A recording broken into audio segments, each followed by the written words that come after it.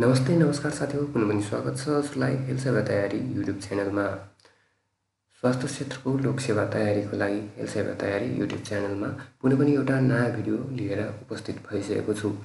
र आज यस भिडियोमा हामी हेर्नेछौँ लुम्बिनी प्रदेशको एचए भन्नाले health assistant general medicine PCL in general मेडिसिनको अथवा हेल्थ असिस्टेन्टको लोक सेवाको सिलेबस हेर्नेछौँ आज यस भिडियोमा। यदि हजुर हाम्रो च्यानलमा नयाँ हुनुहुन्छ र च्यानललाई अहिलेसम्म सब्स्क्राइब गर्नुभएको छैन भने च्यानललाई पक्कै पनि सब्स्क्राइब गर्नुहोला। हामी लोक सेवा रिलेटेड विभिन्न स्टडी मेटेरियल्सहरू सिलेबसहरू लिएर आइरहेका हुन्छौँ। र अब लाग्छौँ हामी हाम्रो भिडियोतर्फ। नेपाल स्वास्थ्य सेवाको हेल्थ इन्सपेक्सनको सहायक पाँचौं त हेल्थ असिस्टेन्ट। त्यसैगरी यो चाहिँ हजुरको प्रदेश निजामती सेवा तथा स्थानीय सरकारी सेवा अन्तर्गतको स्वास्थ्य सेवा हेल्थ इन्सपेक्सन समूह सहायक पाँचौं त हेल्थ असिस्टेन्ट। त्यसैगरी औलो सुपरभाइजर, खोप सुपरभाइजर, कोल्ड चेन सुपरभाइजर, क्षय तथा कुष्ठरोग supervisor, vector born disease control supervisor, परिवार नियोजन सुपरभाइजर पदहरूको लागि खुल्ला तथा आन्तरिक प्रतियोगात्मक परीक्षाको पाठ्यक्रम रहेको छ। पाठ्यक्रमको रूपरेखाको बारेमा कुरा गर्दाखेरि यस पाठ्यक्रमको आधारमा निम्नानुसार चरणमा परीक्षा लिइनेछ। भनेको दुई चरणमा हजुरको परीक्षा हुनेछ। प्रथम चरणमा लिखित परीक्षा हुनेछ भने दोस्रो चरणमा अन्तर्वार्ता हुनेछ। प्रथम चरणमा लिखित परीक्षा 100 पूर्णाङ्कको हुनेछ भने अन्तर्वार्ता 20 पूर्णाङ्कको हुनेछ। प्रथम चरणको लिखित परीक्षामा हजुरको पूर्णाङ्क 100 रहेको छ भने उत्तीर्णाङ्क 40 रहेको छ। यसमा हजुरलाई वस्तुगत बहुवैकल्पिक प्रश्नहरू मात्र सोधिनेछन्। भन्नाले मल्टिपल चोइस क्वेशन्सहरू मात्र सोधिनेछन्। जम्मा 50 वटा प्रश्नहरू सोधिनेछन् र प्रत्येक एउटा क्वेशनको अङ्कभार 2 अङ्क हुनेछ र समय हजुरलाई 45 मिनेट दिइनेछ।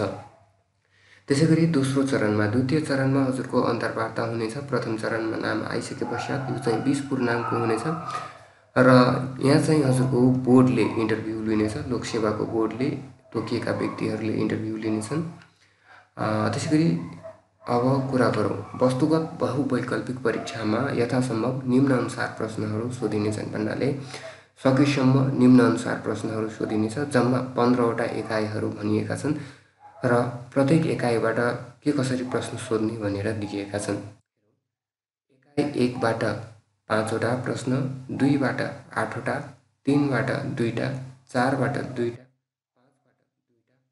5 बाट 8 वटा, 7 बाट 1 वटा, 8 बाट 6 वटा, 9 बाट 4 वटा, 10 बाट 1 वटा, 11 बाट 1 टा, 12 बाट 2 टा, 13 बाट 2 टा, 14 बाट 1 टा र 15 बाट 5 वटासम्म सोध्ने गरी जम्मा 45 वटा प्रश्नहरू 50 वटा प्रश्नहरू सोधिनेछन्। र वस्तुगत बहुवैकल्पिक भन्नाले मल्टिपल चोइस क्वेशनहरूको गलत उत्तर दिएमा प्रत्येक गलत उत्तर बापत 20% अङ्क कट्टा गरिनेछ। तर उत्तर नदिएमा त्यस बापत अङ्क कट्टा गरिने पनि छैन र अङ्क दिइने पनि छैन।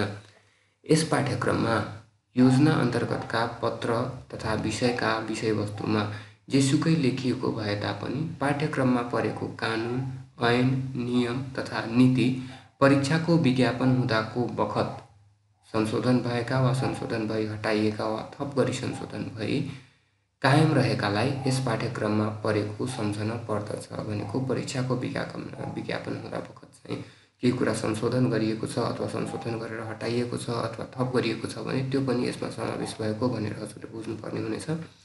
त्यसैगरी प्रथम चरणको लिखित परीक्षाबाट छनौट भएका उम्मेदवारहरूलाई मात्र द्वितीय चरणमा अन्तर्वार्तामा सम्मिलित गराइनेछ। यो कुरा हजुरहरूलाई जानकारी नै छ होला। र बहुवैकल्पिक प्रश्नहरू हुने परीक्षामा कुनै प्रकारको क्याल्कुलेटर प्रयोग गर्न पाइने छैन। त्यसैगरी परीक्षामा परीक्षार्थीले मोबाइल वा यस्तै प्रकारका विद्युतीय उपकरण परीक्षा हलमा लैजान पाइने छैन। यी कुरा पनि हजुरले जान्नुपर्ने हुन्छ। कतिपय साथीहरूले जानेर पनि लग्नुहुन्छ। यदि कतै रुममै होटलमा बस्नुहुन्छ भने होटलमै राख्न मिल्छ, अरू साथीकोमा राख्न मिल्छ भने पक्कै पनि लिएर नजानुस्, म चाहिँ भन्छु। यो पाठ्यक्रम लागू हुने मिति भनेको 2079 साल 4 महिना 29 गतेदेखि यो पाठ्यक्रम लागू भइसकेको छ। त्यसैगरी हामी यहाँ पाठ्यक्रममा आउँदाखेरि पहिलो एकाइ पहिलो युनिटमा रहेको छ पब्लिक म्यानेजमेन्ट भित्र हजुरको कार्यालय व्यवस्थापन रहेको छ। यसको बारेमा पनि अब हजुरले जान्नुपर्ने हुन्छ। कार्यालय व्यवस्थापन भित्र कार्यालय परिचय, महत्त्व, कार्य र प्रकार, सहायक कर्मचारीका कार्य र गुणहरू, यसको बारेमा पनि अब हजुरले जानकारी पाउनुपर्ने हुनेछ, जानकारी लिनुपर्ने हुनेछ। त्यसैगरी कार्यालय स्रोत साधन, अफिस रिसोर्सेसका परिचय र प्रकार, कार्यालयमा सञ्चारको महत्त्व, किसिम र साधन, कार्यालयमा सञ्चारको के कस्तो महत्त्व रहेको छ, किसिमहरू के कस्ता रहेका छन् र के कस्ता साधन रहेका छन् सञ्चारका। त्यसैगरी कार्यालय कार्यविधि, पत्र व्यवहार, दर्ता र चलानी, परिपत्र, तोक आदेश, टिप्पणी लेखन र टिप्पणी तयार पार्दा ध्यान दिनुपर्ने कुराहरू।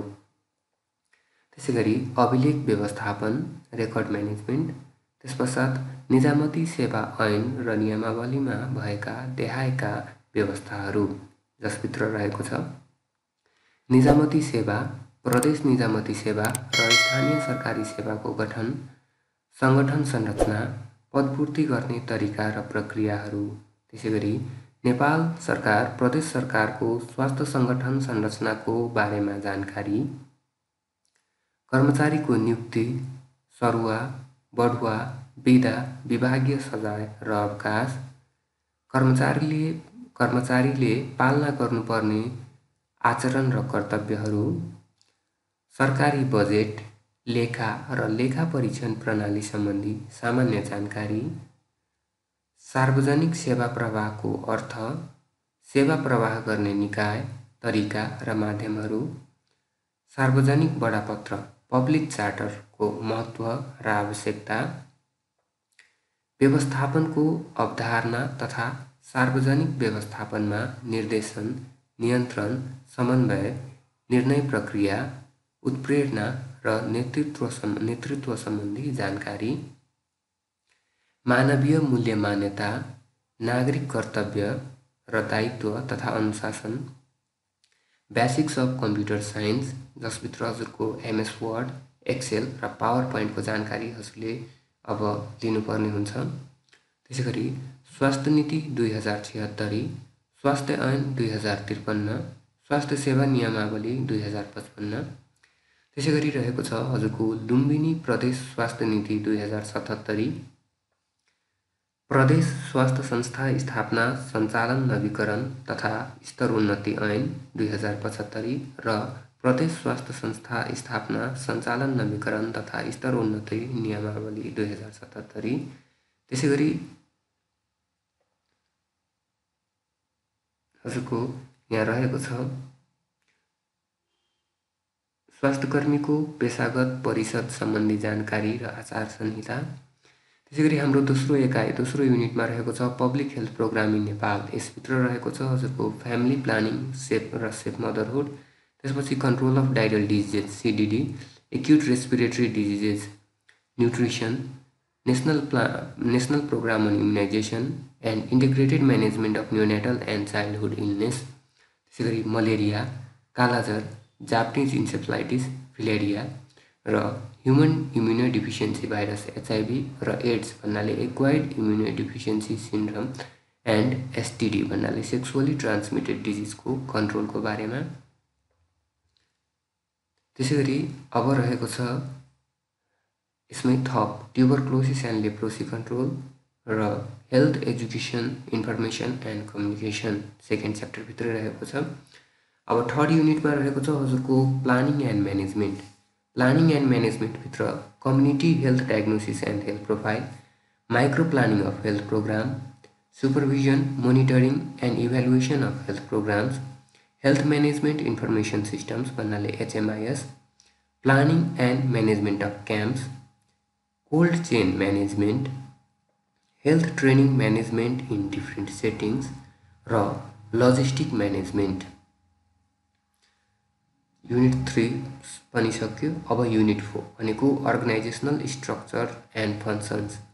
यसभित्र रहेको छ ministry of health and population भन्नाले MOHP, त्यसैगरी डिपार्टमेन्ट अफ हेल्थ सर्भिसेस भनेको DOHS, provincial organisational structures of health services, त्यसपछि डिस्ट्रिक्ट हेल्थ अफिस भन्नाले डिएचओ, प्राइमरी हेल्थ केयर सेन्टर भनेको पिएचसिसी, हेल्थ पोस्ट भनेको HP, health care organisations under local governments, organisational structure and फङ्सन्सभित्र यी कुराहरू हजुरले हेर्नुपर्ने हुनेछ भने अब कम्युनिटी मोबिलाइजेसन एन्ड लोकल गभर्नेन्सको कुरा रहेको छ, जसभित्र रहेको छ हजुरको female community health volunteers and mother ग्रुप्सको बारेमा, त्यसै गरी primary health care outreach clinic जसलाई पिएचसिओआरसी भन्छौँ, community drug programme, mobilisation of local health leaders and committees, त्यसै गरी provincial and local level management of health सर्भिसेसको बारेमा रहेको छ। युनिट 5 एकाइ 5 सम्म यी कुराहरू रहेका छन्। त्यसै गरी अब हामी युनिट 6 तर्फ लाग्दाखेरि युनिट 6 मा रहेको छ एपिडेमियोलोजी एन्ड डिजिज कन्ट्रोलको बारेमा। यसमा सुरुमा रहेको छ डेफिनिसन, स्कोप र causes of disease and infection, त्यसै गरी types and management of disasters, management of इपिडेमिक्स, त्यसै गरी रहेको छ causes, sign, symptoms, management, prevention and control of ग्यास्ट्रोइन्टेराइटिस, dysentery, cholera, typhoid fever, giardiasis, malaria, filariasis, encephalitis, kala-azar, parasitic इन्फेस्टेसन, स्क्याबिज, chicken पक्स, influenza, mums, rabies, hepatitis, रिङवर्म, leprosy, tuberculosis, हेल्मिन्थियासिस, pertussis, measles र diphtheria यी डिजिजहरूको causes, science, symptoms, management र prevention and control. त्यसै गरी non communicable disease and mental हेल्थको बारेमा रहेको छ भने health sector response to COVID-19 पनि यसमा समावेश गरिएको छ। त्यसै गरी युआर्स एन्ड सर्भिलेन्स सिस्टम र वाटर क्वालिटी सर्भिलेन्स पनि यसभित्रै राखिएको छ। अब 7 मा रहेको छ युनिट 7 मा एकाइ 7 मा रहेको छ इन्भाइरोमेन्टल स्यानिटेसन। यसभित्र हजुरको water purification, West management, food hygiene, sanitation of public places, health hazards, sanitary ल्याट्रिन्स, basic measures in controlling rodents, medical importance and measures of controlling common vectors and इन्सेक्ट्सको बारेमा रहेको छ। त्यसै गरी अब युनिट 8 एकाइ 8 मा चाइल्ड हेल्थ प्रब्लम्स एन्ड इन्टरभेन्सन्सको बारेमा भनिएको छ। यसभित्र हजुरको common neonatal problems, common child health problems like सिडिडी, ARY, malaria and nutrition, त्यसै गरी न्युट्रिसनल इन्टरभेन्सन्स र इम्युनाइजेसन सर्भिसेसको बारेमा रहेको छ। त्यसपश्चात हजुरको रहेको छ जेनरल मेडिसिन। युनिट 9 मा एकाइ 9 मा जेनरल मेडिसिनको बारेमा रहेको छ। यसभित्र हजुरको general history taking, simple physical examination, systemic examination, त्यसपछि भ्यारियस methods of diagnosis, complication and management of diseases in respiratory, digestive, cardiovascular, युरिनेरी, endocrine, musculoskeletal system, hematology and central nervous system with its terminology, etiology and clinical features. त्यसपछि अब हामी आउँछौँ unit 10 एकाइ 10 मा, जसमा हजुरको first aid र इमर्जेन्सी म्यानेजमेन्टको बारेमा भनिएको छ। यसभित्र सक, poisoning, injuries, haemorrhage, external bleeding, thermal and chemical Burns, fracture and डिस्लोकेसन, first bite, insect bite, animal bite, snake bite and ड्राउनिङ, त्यसै गरी एब्सेस एन्ड सेलुलाइटिसको बारेमा राखिएको छ। First ahead and emergency management भनेको युनिट 10 एकाइ 10 भित्र। अब हजुरको सुरु हुन्छ एकाइ 11 भनेको युनिट 11, जसभित्र स्किन डिजिजेसको बारेमा राखिएको छ।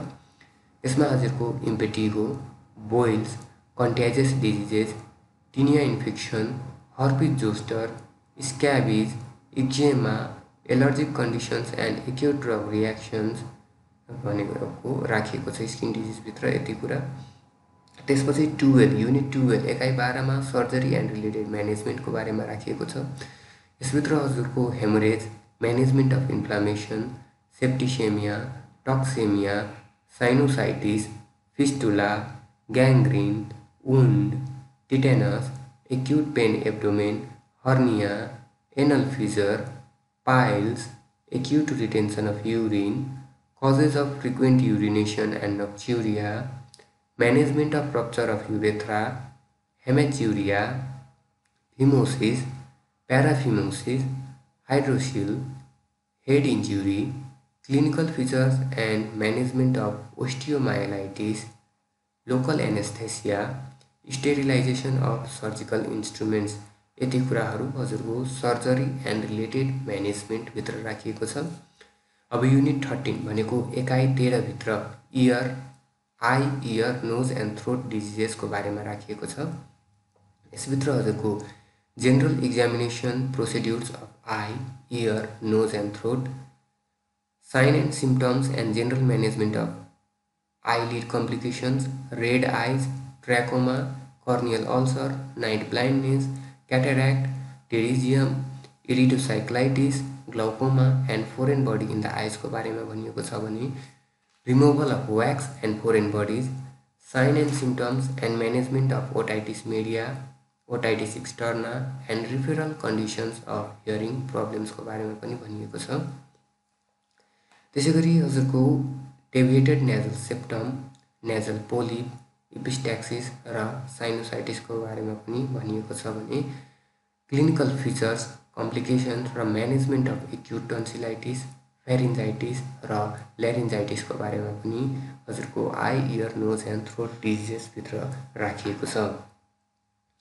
अब हाम्रो स्टार्ट हुन्छ युनिट 14 भनेको एकाइ 14 जसभित्र ओरल हेल्थ को बारेमा राखिएको छ। यसमा हजुरको dental plex and क्याल्कुलस, dental क्यारिज, पेरियोडोन्टाइटिस, पेरियोडोन्टल pockets and abscess, importance and maintenance of oral hygiene को बारेमा राखिएको छ ओरल हेल्थ भित्र। र अब हाम्रो स्टार्ट हुन्छ युनिट 15 भनेको एकाइ 15 अन्तिम unit जसभित्र reproductive health problems and interventions को बारेमा राखिएको छ। यसमा हजुरको रहेको छ male and female reproductive system को बारेमा, mechanism of menstruation, conception, evolution, vaginal discharge, management of परभेजाइनल bleeding, post menopausal bleeding, uterine prolapse, pelvic inflammatory diseases, causes, sign, symptoms and complications of ectopic pregnancy, management of engorgement of mastitis and breast abscess. त्यसैगरी management of normal labor and early diagnosis and referral of complicated pregnancy, labor र puerperium. त्यसैगरी safe abortion, permanent and temporary contraceptives को बारेमा पनि राखिएको छ भने एडल्सेन्ट sexual and reproductive health rights र primary health care outreach clinic को बारेमा पनि राखिएको छ। अब रहेको छ यसमा प्रयोग भएका केही सर्ट कोड्स भन्नाले सर्ट फर्म्सहरु को बारेमा दिएको छ। एआरआई भन्नाले एक्युट रेस्पिरेटरी इन्फेक्सन, एड्स भन्नाले एक्वायर्ड इम्युनोडेफिसिएन्सी सिन्ड्रोम, सीडीआर भन्नाले क्रूड डेथ रेट, सीडीडी भन्नाले control of diarrhoeal diseases, DHO भन्नाले डिस्ट्रिक्ट हेल्थ अफिस, डीपीएचओ भन्नाले डिस्ट्रिक्ट पब्लिक हेल्थ अफिस, डीओएचएस भनेको district department of health services, EPI भनेको एक्सपेन्डेड प्रोग्राम अन इम्युनाइजेसन, एचआईभी भनेको human इम्युनोडेफिसिएन्सी virus, IMR भनेको infant mortality rate, IEC भन्नाले information education र communication, HP भन्नाले health post, SHP भनेको सब health post, एचएमआईएस भनेको health management information system, FP भनेको family planning, एफसीएचपी भनेको female community health volunteers, TBA भनेको ट्रेडिसनल बर्थ एटेन्डेन्ट्स र एमओएचपी भनेको ministry of health and population. र यति भन्दै आजको हाम्रो यो सिलेबस सकिएको छ। यो सिलेबसलाई हजुरले रिपिट गरी हेर्न सक्नुहुन्छ, सुन्न सक्नुहुन्छ, जसले गर्दा हजुरलाई लोकसेवा प्रिपरेसनको लागि पनि धेरै नै मद्दत हुनेछ। र हामी फेरि पनि एउटा अर्को भिडियो र अर्को जानकारीका साथ उपस्थित हुने नै छौँ। त्यतिन्जेलसम्मको लागि हाम्रो च्यानललाई सब्स्क्राइब गरी हामीसँग कनेक्टेड रहनुहोला। हस्त, धन्यवाद, बाइ बाइ।